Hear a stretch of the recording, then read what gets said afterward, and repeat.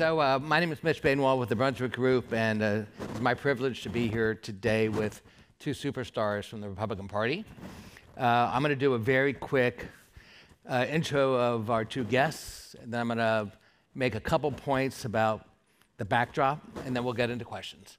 So I'll try to be expeditious here. So starting with Senator Graham, elected to the House in 1994, a big Republican year, the tsunami of 94 after 5 decades of minority status in the House. Elected to the Senate in 2002, was a JAG officer before the House, and was in the Air Force Reserves until, what, like 5 years ago? 2015.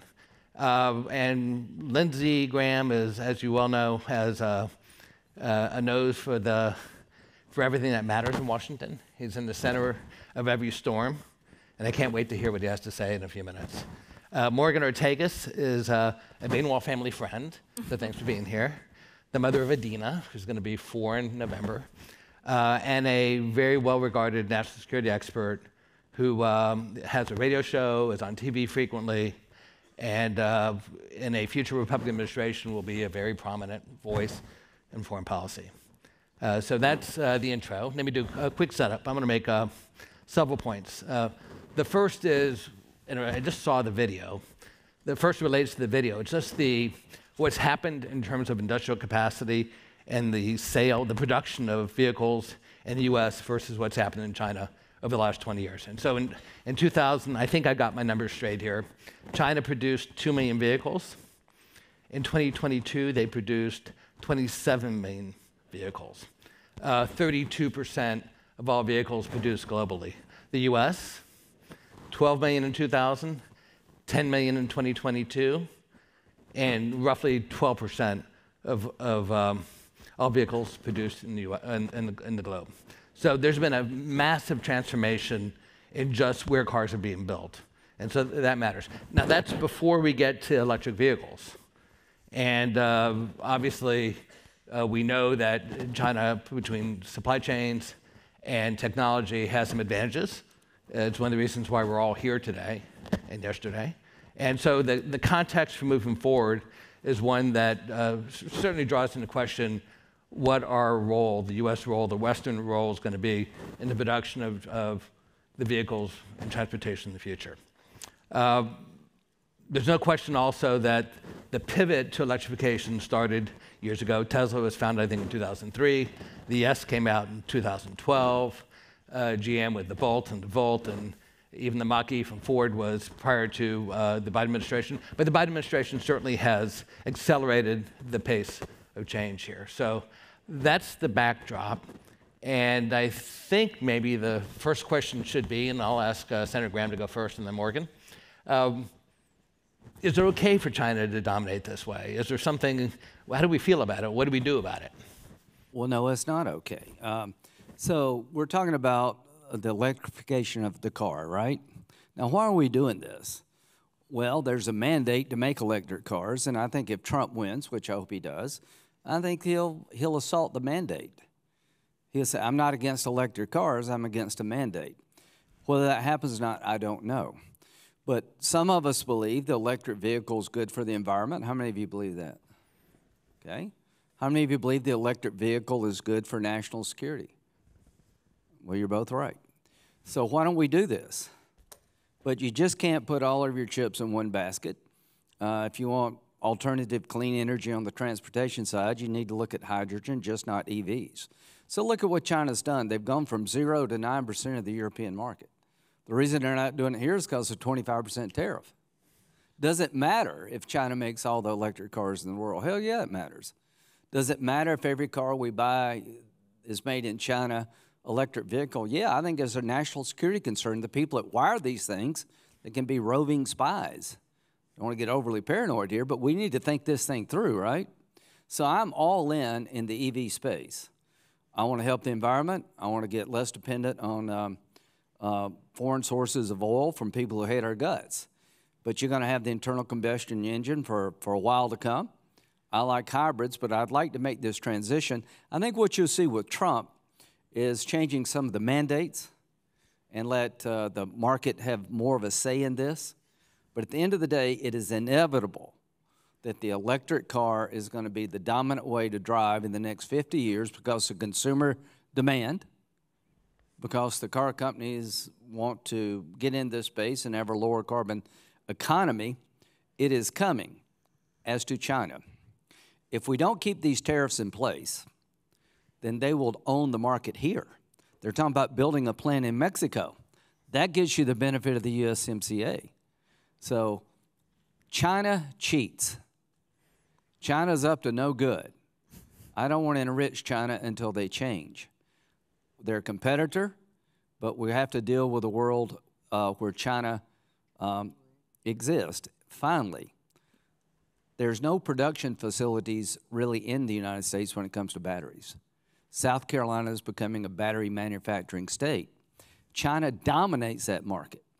What good have we done to wean ourselves off fossil fuels in the hands of people who hate our guts, only to go to electric vehicle where China dominates the entire assembly and production of batteries? To me, that is a national security imperative to break that cycle. Morgan, all you. Yeah, I think that there's two different ways to look at it. First of all, the mandate point is really important. And this is historic throughout the United States. We just don't like being told what to do by our government, right? It's all the way back to our founding. You can even look at, the pandemic in the early 1900s. Obviously in COVID, Americans just don't like the federal government telling them what to do and what they must purchase. And so it's not that people won't be interested in hybrids or electric vehicles, but I just think the mandates don't actually work, and I think they're counterproductive. Listen, when it comes to technology writ large for cars, I think people will be open to it in the Republican Party in red states if they don't feel like it's being forced down their throat. But the more you mandate, the more you get into a psychology of people that think, well, if the government's telling me I have to do it, then I'm definitely not going to buy it.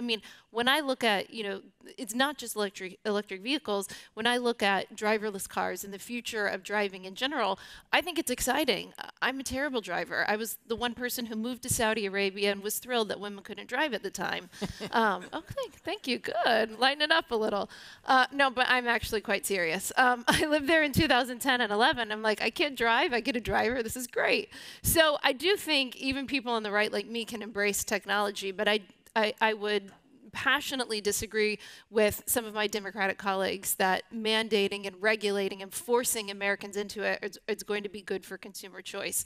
From a national security perspective, I'm not an automobile expert, by any means, but I can speak from the perspective of how we looked at China in the first Trump administration, in which I was his spokesperson for his foreign policy, and ergo, I have an idea for how we would look at China in a second Trump administration if that were to happen. Remember that my former boss, Mike Pompeo, said this once, and I think it's a great way to think about how various administrations frame their policy.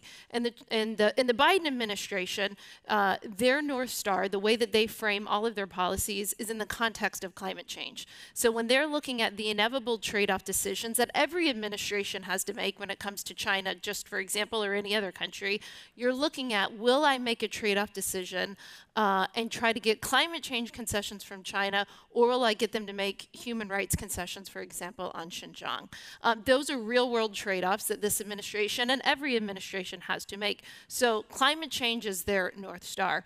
In the Trump administration, we looked at the context of all of our foreign policy decisions of what was best for America, what was best for Americans. We thought about the Midwestern steel worker. We thought about farmers. We thought about the forgotten people that we felt like Republican and Democratic administrations for 30 years in Washington had forgotten about. So when we look at China, we look at it holistically. So it's not just that electric vehicles, and we could go into this, coming from China, EVs have a ton of security concerns that a lot of people in this room would know about. But if we switch to mandating electric vehicles in the United States that force our automobile manufacturers to be dependent on China from a supply chain perspective, that's just a national security imperative that we would never tolerate in a second Trump administration. Perfect. So I'm reflecting the North Star for Democrats and the left is climate. The North Star for this panel, and Republicans generally, is a combination of national security and energy security.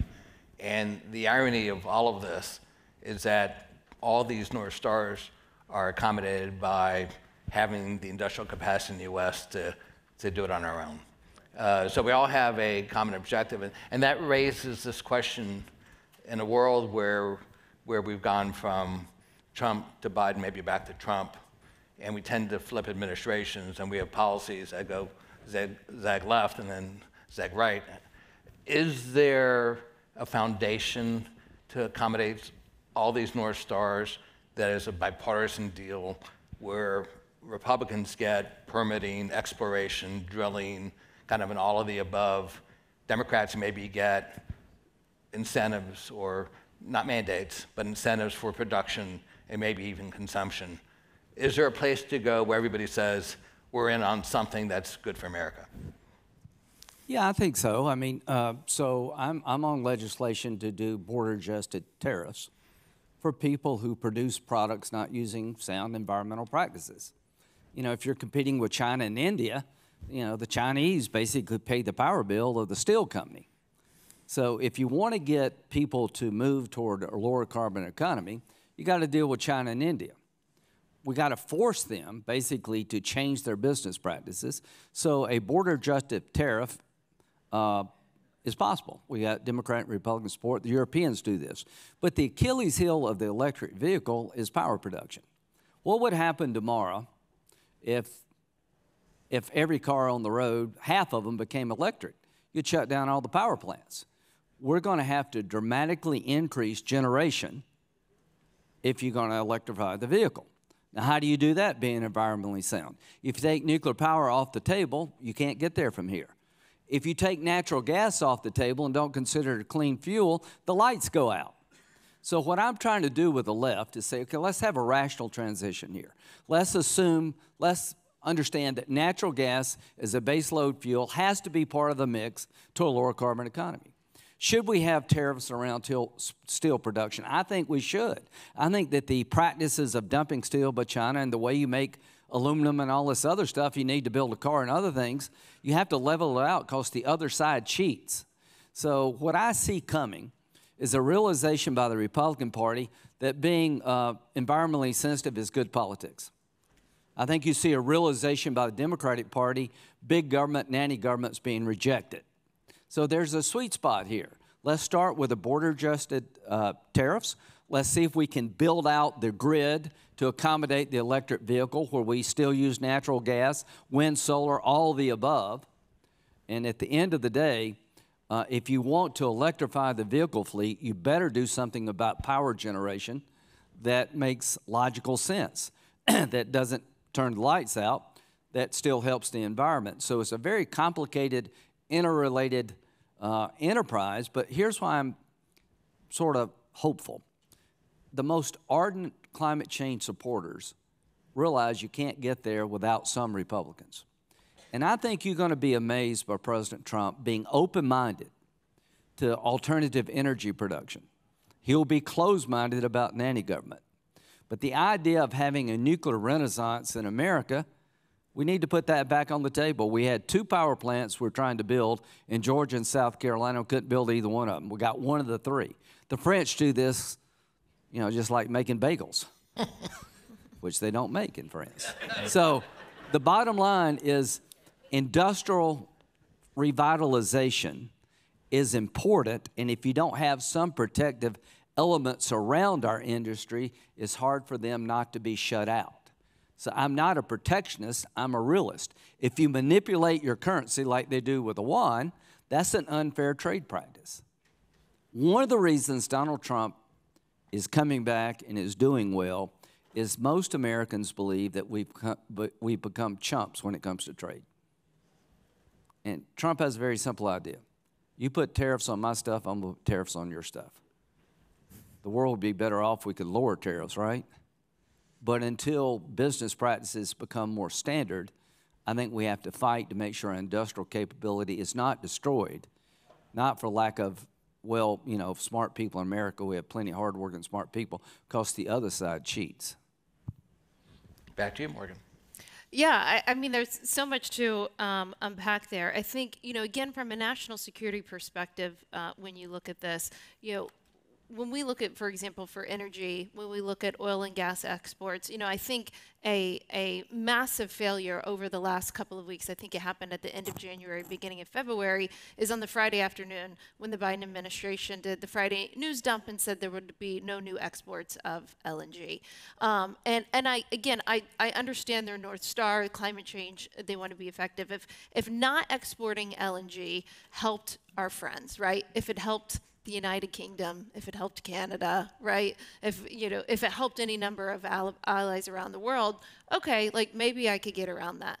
But again, just as an example from a security trade-off, not exporting American LNG literally directly helps Russia, Iran, and other enemy states of the United States. And all it does, this policy, all it does is strengthen the Chinese Communist Party. And so, again, whenever we're looking at these trade-off decisions, whether it's, what we do about LNG, if we're not increasing capacity here at home, or if we're not helping an ally directly, and if our decision in the name of climate change is actually helping the Chinese Communist Party, helping the Russians, helping the Iranians, while we're in the middle and involved in wars with them, that's just not a sound policy for me. So that's more of like a context of how I think that we'll be looking at it potentially in a second Trump term. I also think when it comes to critical minerals and mining, every permit that's out for them, that should be approved tomorrow. We don't have 10 years to wait, right? In 10 years' time, the Chinese obviously already dominate those markets. If we don't start doing this at home, and I think what I'm saying here will be variations on a theme in the Trump administration. So in my line of work, in my area of expertise in the military, we have a massive problem being unable to, for example, build the ships and build the submarines that we need. We can't even live up to our AUKUS commitments. We just sent over a military budget yesterday, a DoD budget, that has us down to, what, 1 submarine next year? That doesn't fulfill our own requirements, much less those that we've committed to in AUKUS. So we have, for the last 30 years, 40 years in this country, decided to hand things off in the name of globalization to China and to other countries, and some of them who very much view us as the enemy, things like our critical minerals and mining, our shipbuilding capacity. We are woefully unprepared from that perspective if we get in the middle, God forbid, if there is a military incursion over Taiwan. Even our pharmaceuticals, we're still getting about 90% of our generics from China. So I bring up all of these various industries because I think, again, that it's all variations on a theme of how we will look at EVs, how we will look at energy, how we will look at social media, how we will look at Huawei, 5G. I mean, it's almost sector agnostic. We're looking at it from a perspective, does this strengthen China, Russia, and Iran? If so, we think the policy is stupid, and we're going to be pursuing policies that strengthen the United States. Thank you. Senator Graham, you talked about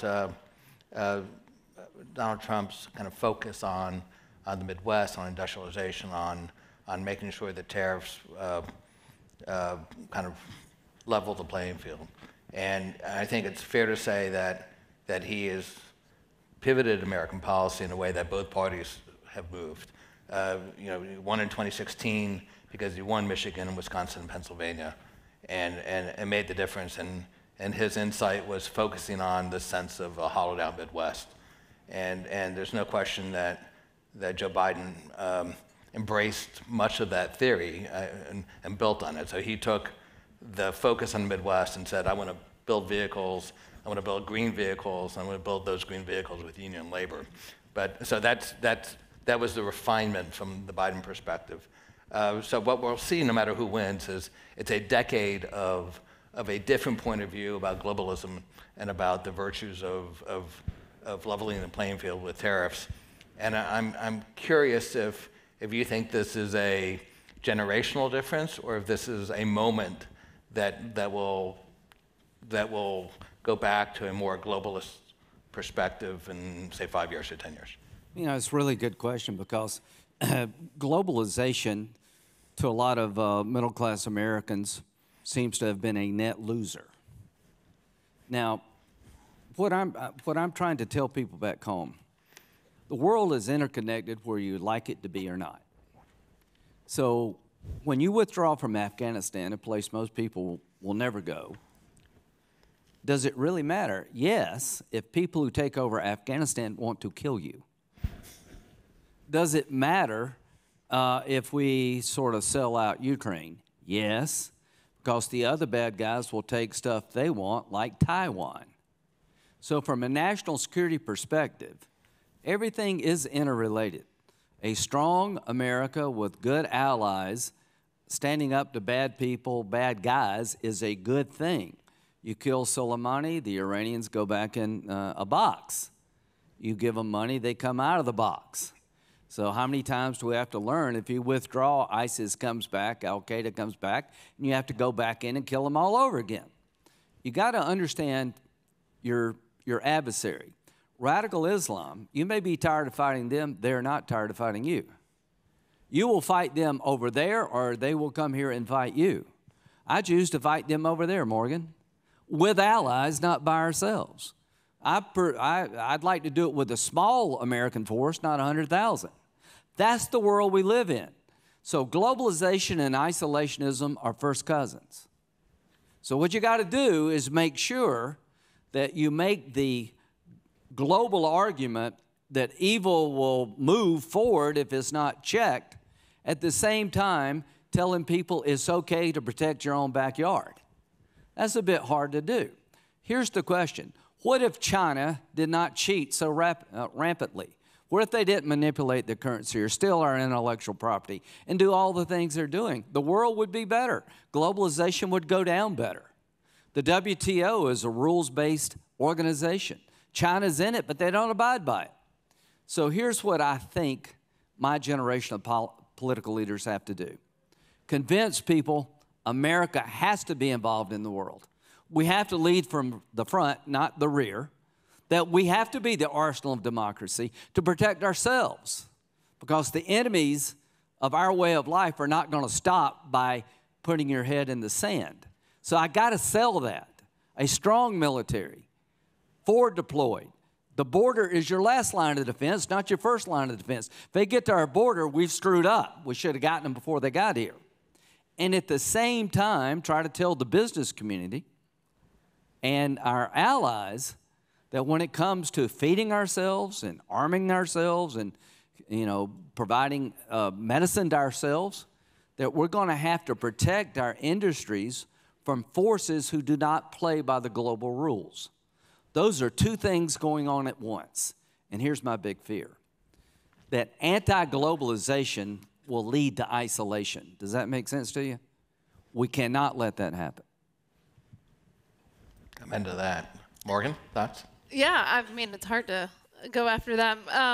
I would think from a, again, from a consumer perspective, people who lean politically right, I think I would just end by saying that they can be convinced to buy EVs, but that is not the job of the federal government. I think that's the job of auto manufacturers to market. I'm driving, even though I don't like to drive, I'm driving a hybrid right now, and I quite enjoy not having to go to the You really gas can't station. drive, it's not a joke. Yeah, that's true.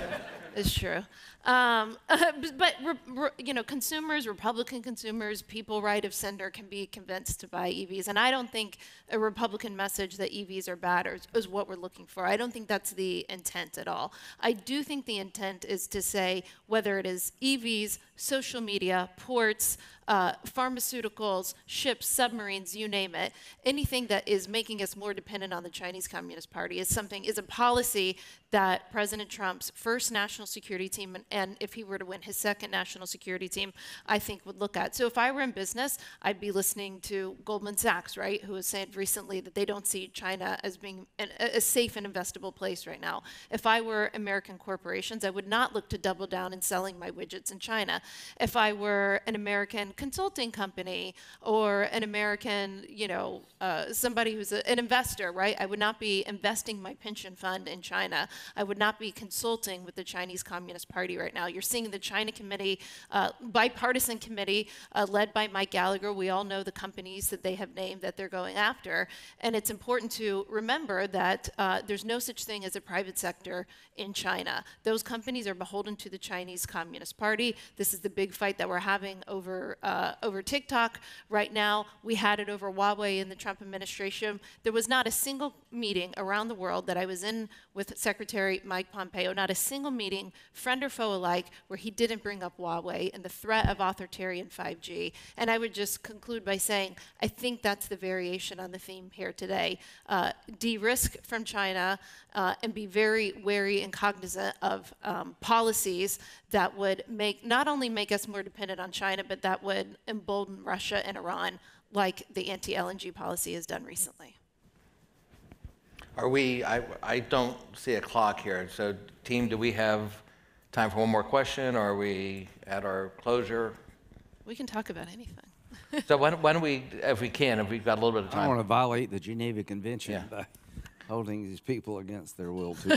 So how about TikTok? So there's a big vote today. Yeah, big vote. So this, it all like comes together, right? How many of you use TikTok? How many of you have kids that They're use all too TikTok? old to use TikTok. How many of you want to be able to live in your house peacefully? So, so this is like a dilemma. I'm not a TikTok guy, but a lot of people are. So how do you protect the data? The algorithms are in China. As long as the Chinese control the algorithms, the data makes no sense without algorithms, right? You got to take the data and turn it into something that's meaningful. So I think a sale is probably coming. I don't want to ban the app because a lot of people enjoy it. I don't want to get into that space unless we have to, but the national security concerns about China having access to the data, about how they can manipulate elections and all that kind of stuff through TikTok is real. So let me just end it with this. If you're into electric cars, South Carolina is like doing our fair share and then some. Mandate, as Morgan said, not good. But if you really want to have an electric fleet, we got to do something on power generation. And if you really want to have an electric fleet that's not dependent completely on China, we better start thinking about how you make batteries here and with our allies. So to those who are in this space, I'd like to work with you to come up with a way to increase generation of power that's environmentally friendly. Because if you don't do that, then electric vehicles are all talk. And if we don't find a way to make batteries where we're not totally beholding on China for the processing and the minerals, then we've done ourselves more harm than good. Thanks for having me. Thanks, Senator. So Morgan, you get the final word. What is you want it to be on TikTok or Whatever you want to general? talk about. The floor is yours. I mean, listen, I think, again, from my national security perspective, in early 2017, we had spent, at that point, 17 years of almost 20 years of war in Iraq and Afghanistan. And all of us on the national security side we had done multiple tours in Iraq and Afghanistan, diplomats, military, intel people. We had spent, 15 years focused on counterterrorism and counterinsurgency.